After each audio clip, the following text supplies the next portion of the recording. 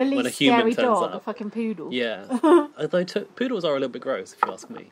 They're horrible. Do you remember what he was called? Ugly. Oh, no. Jackson. Ah, oh God. Big brother goes, Lest we forget. can you give Jackson a little pat? Give Jackson some watermelon. She goes, who's that? Oh, forgot, not this Oh, again. that Jackson. Because when you say Jackson, I think of UK Big Brother Jackson, surprisingly, Jackson who did very little. Was it Georgina or Georgia? Yeah. Georgina. He's like, Jackson wants to say hello. Why did Jackson have a little graduation cap on? That's what I wondered. Yeah, why did... He just graduated. And if so, from what? Congrats, Jackson. Jackson has come to get his diploma. There was a little brush there as well, wasn't there? So I think there was more to that we didn't see. Like she had to put a hat on him and dress him up or something. Perhaps we're getting ready for his graduation photo. What did Angela say about dogs? I don't know. She said, it's a fear of the unknown. Oh. They don't speak English. Is that what she said? Yeah. That's good. Yeah, the dog's secretly thinking, oh, this bitch. Going on that tea. She says, in Africa, the country, we don't keep dogs in the house. It's true. That is one reason why a lot of black people don't like dogs, because it's just culturally they would just be wild and around. Yeah. And guard dogs, actually. Yeah. Dan says the same about Jamaica, that he knows a British family that like moved to Jamaica with their dog. Yeah. And obviously it's a domesticated dog, and people would like come around and see the dog and freak out because normally they're a guard dog. Yeah, but actually it's just a friendly dog who wants to say hello, much like Jackson. Perhaps they just graduated, but they can't tell you because they don't speak English. How did he pass that degree when he can't even speak English? That's the big question here. I want to make a pun that's related to bark, but I can't. Then someone had a fear of snakes. Boring. And they had to eat popcorn while they were in there. I'm not sure what the connection was there. Yeah, it was Dan. Was it Dan? No, that was a pigeon. He had to eat ice cream. An ice lolly. It was all round his face. It made him look all gross. Someone had a fear of scaling fish. That's a weird one. That is not a fear. And a fear of grating cheese. Another fake fear right there. Daniel was intimidated by the dirty pigeons. They love a bit of it. Oh, God, Gaz, why don't you know anything? What? Part life. It's a Blur lyric. Part life. Yeah, I know about Part Life. Why do you miss Part Life? Yeah, that's a line from Part Life. What, dirty pigeons? Yeah, gets intimidated by the dirty pigeons. Oh, no. Goes around his business on something that is known as... You're literally the only person who would not know that. So, actually, my Dan... Yes. has also got a phobia of pigeons. Does he? Yeah, so when we're walking on the street and a pigeon walks by, he, like, freaks. How does he feel about seagulls? Fine. Really? Was that a reference to my hair? No, it wasn't. Seagulls are way scarier than pigeons. Oh yeah, they snatch Seagulls your food. are horrible. They're massive as well, like the size of a cat. No, bigger than a cat. Yeah, and also like if you're on the beach, they come right up to you like. And their eyes are like dinosaurs. Gross. Yeah, so Dan found this scene of the pigeons a little bit hard to watch. To leave the room? Yeah, to put a cushion over his face. He actually got a sweat on watching it. Did he? Big Brother said to Daniel, you're free as a bird," when he was done in the competition. Oh yeah, so they could press the panic button, but it meant they'd failed the task for everyone, didn't they? Oh, is that right? Yeah.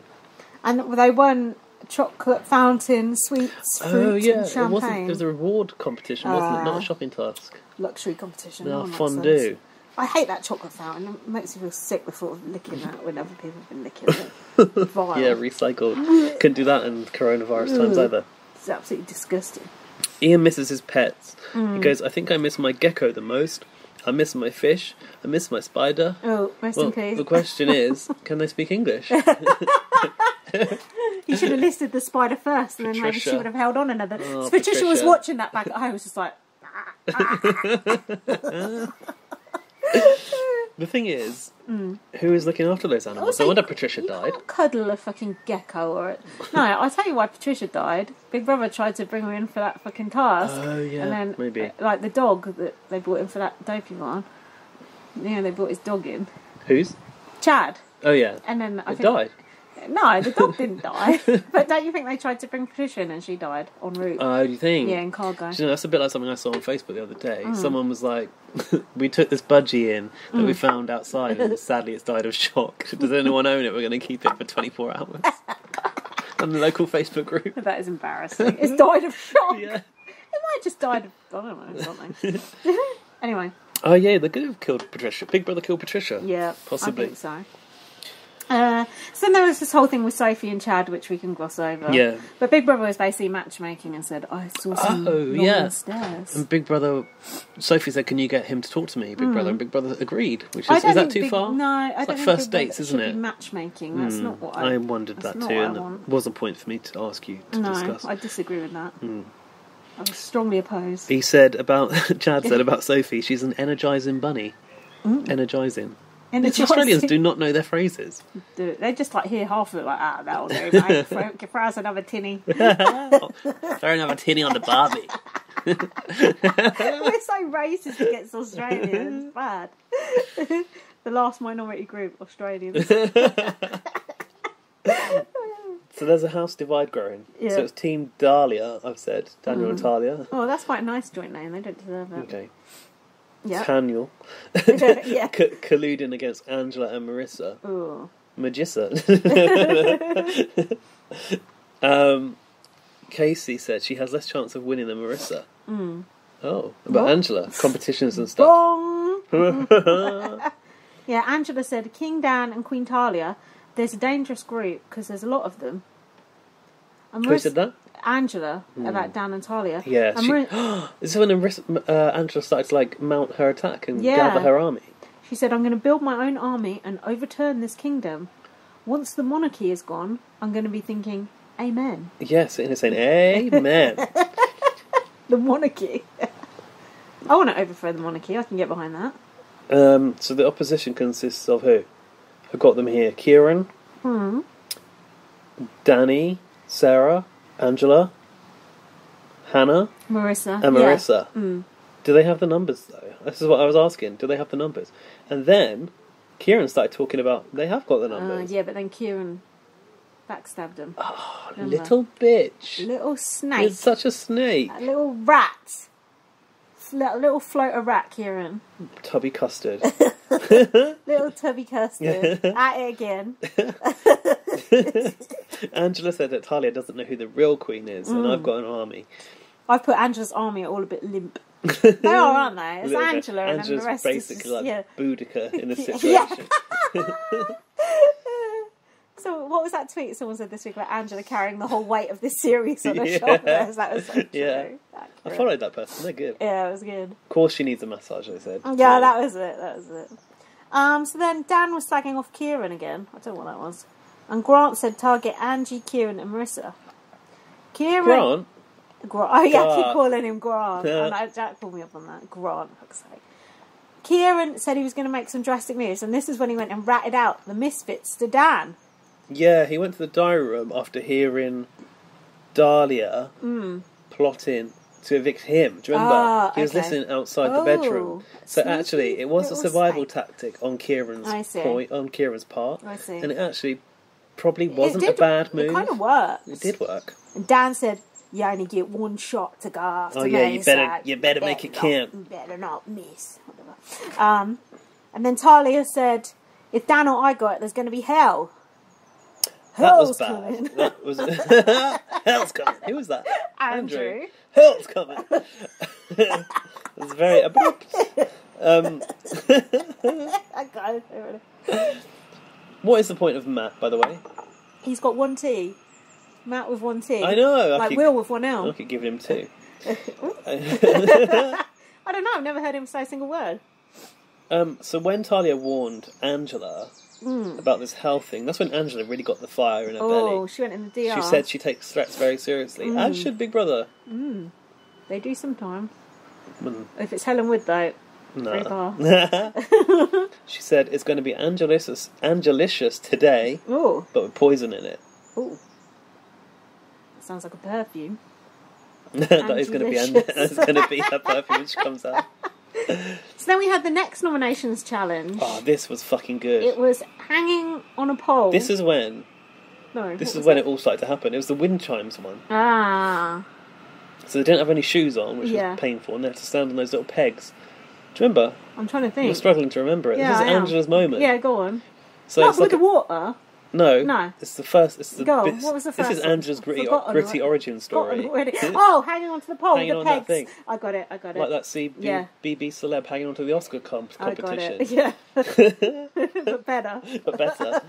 Definitely far better. Yeah. Do you know what I appreciate about all these nominations challenges as well? The consistency in the look. They've all got pink and blue colour, they do. and they look really good. It looks like Gladiator style, doesn't it? Yeah. All the exposed metal. Yeah. So they've got to gradually step up on these pegs that get smaller. Looked really hard. To be honest, there were no notes that I hear that I really made apart from who it came down to, because I just was gripped by this competition. I've got notes. Have you? This isn't mind over matter, as BB said. This is physical. Yeah, BB said it's mind over matter. But it's a bit of both, because you've got pain in your feet. Angela, I put, was looking tough. BB told Sophie to give Angela a tickle, and Angela's like... She reached over. Yeah. She was gonna. Angela was like, don't you dare. Yeah. The men were struggling, and BB said, look at those big feet.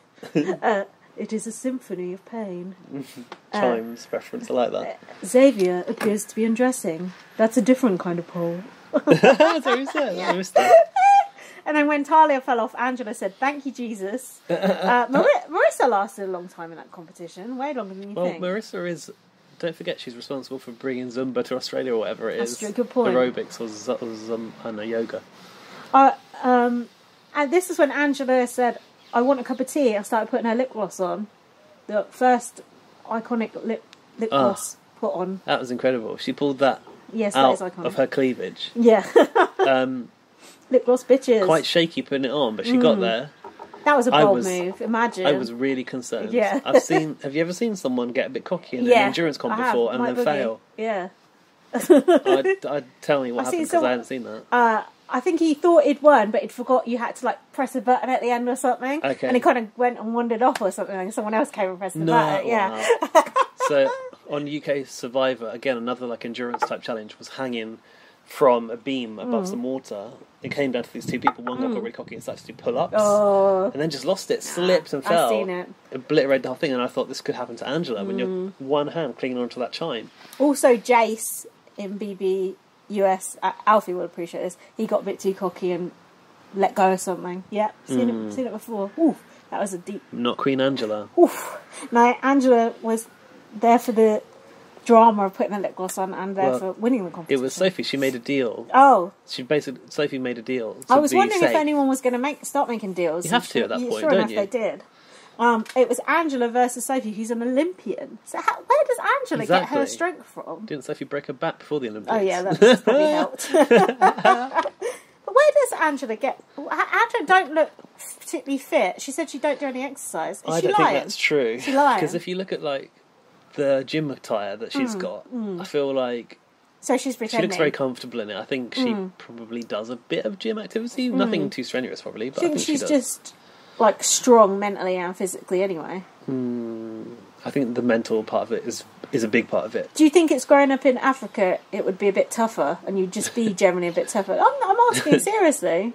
It just makes me laugh when people say Africa because it's a continent. So I didn't say like growing up in the country of Africa. No, I said growing up in Africa. But it's like saying, do you think growing up in Europe? Oh, it was like that. Do I think that? Probably not, because I reckon she's probably from a privileged background. I don't know. There's something inside of her that's tough. So Big Brother said, do you have another 2 hours in you? Yeah, how long did this go on for? I don't know. We know that the next task was 6 hours. That was insane. So Angela goes, just get down, I'm going to win this and I've got your back. And she said she wanted to put Hannah up, and Sophie said, bitch, if you put me up. And Angela said, bitch, come for me. Oh yeah, they started jibing. Yeah, and then Sophie was trying to make deals for her, Chad, Talia, and Dan. I was like, fuck off, you can't Angela basically went, yes to all of this, but in reality, get no. down. Yeah. I thought, if she's making deals like that, she's about to fall. She's not got it. Make deals for 4 people. Get the fuck out of it. Worry about yourself 4 and fucking get out. people. Shut up. Yeah, and Angela was like smirking, going, yeah, like, all right. So that was it. Angela won. Chiming in with all the deals. Yeah, nice. So the noms were Dan, Talia, and Casey, which I liked because I hate that Casey as well. I do think Casey was effectively a pawn. And I think this is quite an intelligent decision from Angela, who wants to take out one of her 2 main rivals. I put Angela should have put Dan, Talia, and Sophie up for being a comp for it. Don't you think? Yeah, but then it looks like you really don't.